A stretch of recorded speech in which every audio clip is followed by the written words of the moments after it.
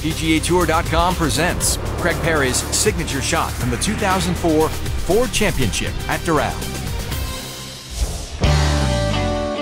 Well, I knew I hit a good shot when I hit it, and I knew it was going to be close, but it was a matter of how close it was going to get.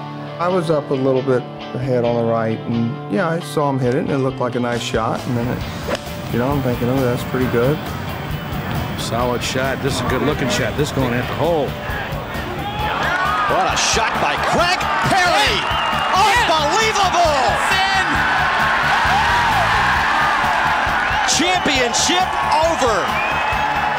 No, that doesn't happen very often. So that was happened so quick that what else are you going to do? Just go over and shake his hand and tell him congratulations. A shot that'll be replayed and replayed in the mind of Craig Parry for a long, long time. You know, I knew when it landed on line it was going to be pretty good, and then all of a sudden the bleachers started to jump in Yahoo, and then it was in the hole. You know, 2 on number 18 at Doral. You know, it's just amazing.